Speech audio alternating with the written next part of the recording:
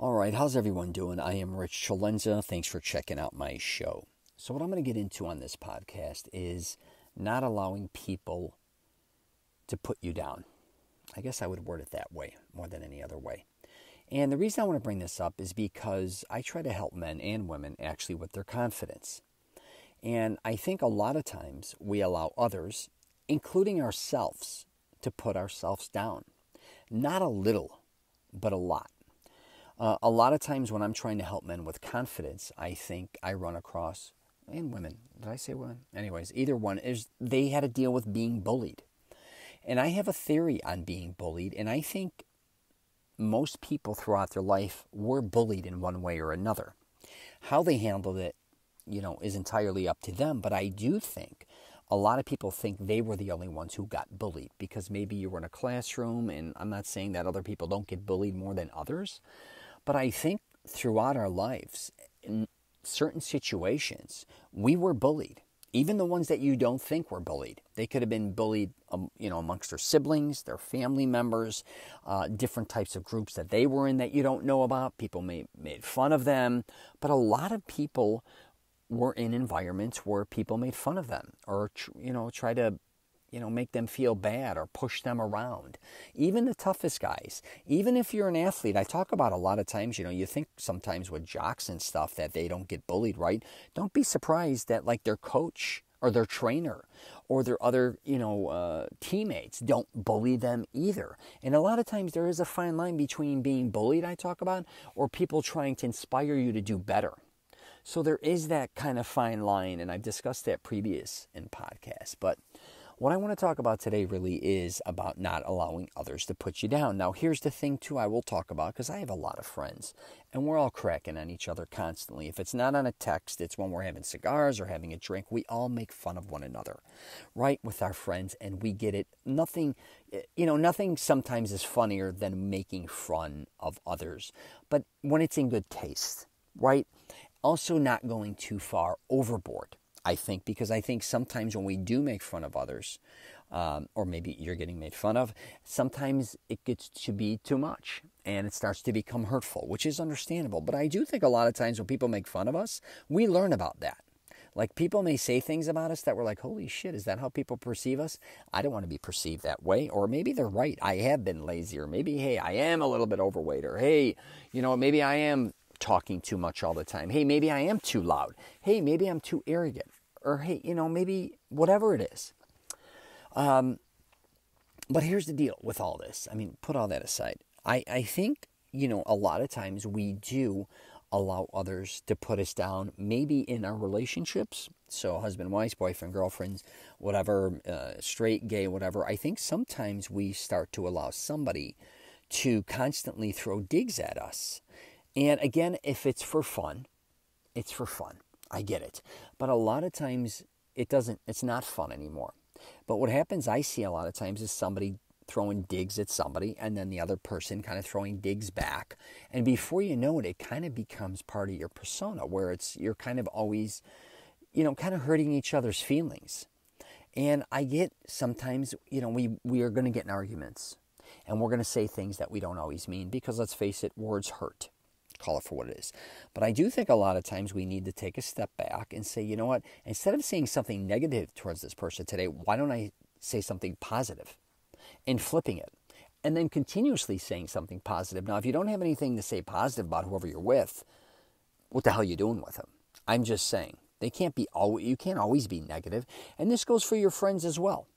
A lot of times I love complimenting people. I don't care if it's the way they look or whatever. And believe me, I throw digs too. I'm by all means, I goof around sometimes maybe too much with my mother. I may say something and I don't even mean it to hurt her, but I mean it to be funny and it hurts her. So, but I try to compliment a lot of my family members, colleagues I work with.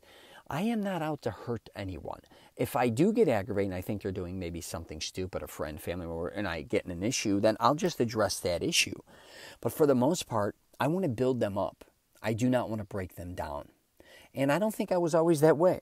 I'll be very honest with you. I think a lot of times I was more I can't say verbally abusive all the time, but I thought by kind of telling people certain things would kick them in the ass to motivate them.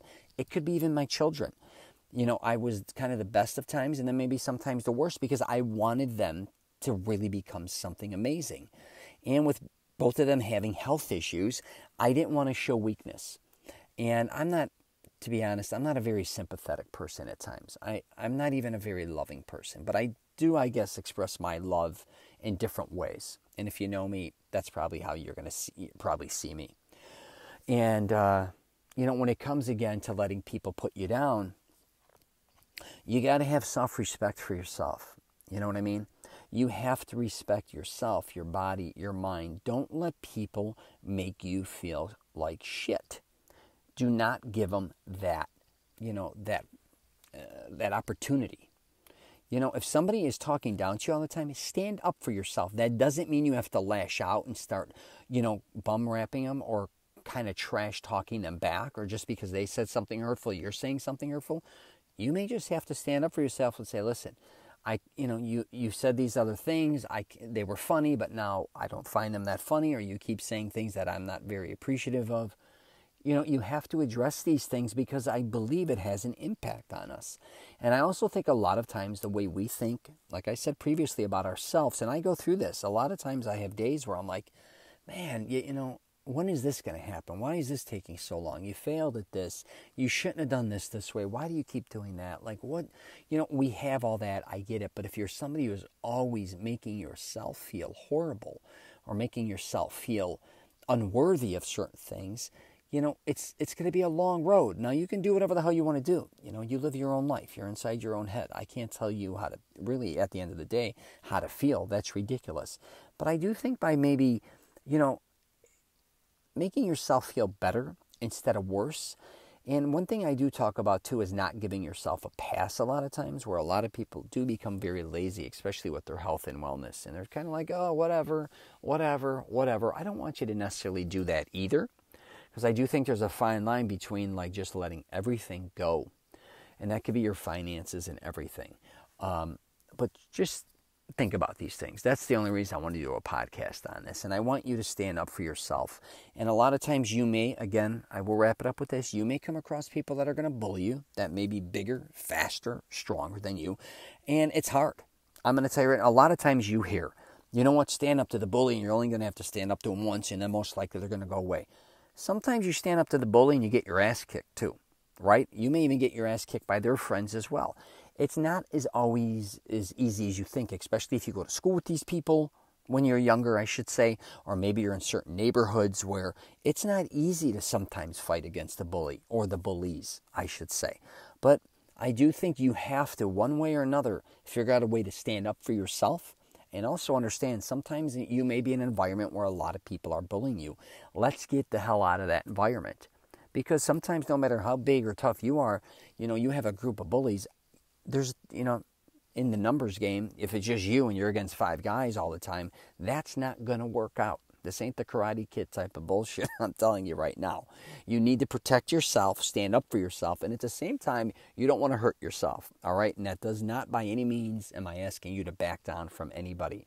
But I definitely don't want you to think sometimes that, going up against other people, that can definitely hurt you, and if, it's just a fine line there between hurting yourself, hurting others, and all these different types of things. But I definitely don't want you to allow people to hurt you or bully you if possible. All right? Especially verbally. I think words is usually catching a beating heals a lot of times, I used to say. You could catch a beating from someone or get in a fight and it's kind of over. But, after a long period of time, it could be weeks, months, or years, somebody or others constantly making you feel like shit or talking shit about you, it's going to have a profound effect on you, most likely, And you know what? Also, I will officially wrap it up with this. Learn how to be a little more thick-skinned. I'm just telling you, I think people overreact. A lot of people say things to others, and they make a big deal out of it. I don't know why, but, sometimes by doing that, people are just going to do it even more. You got to be a little thick-skinned to also take the hit once in a while. Just saying. All right, you got any questions or comments, please feel free to hit me up. I'm at richcelenza.com. I try to help men and women, like I said earlier, with confidence. And I have a program, actually, Mastering Self-Confidence. And if you have any questions regarding that, please feel free to hit me up. Take care.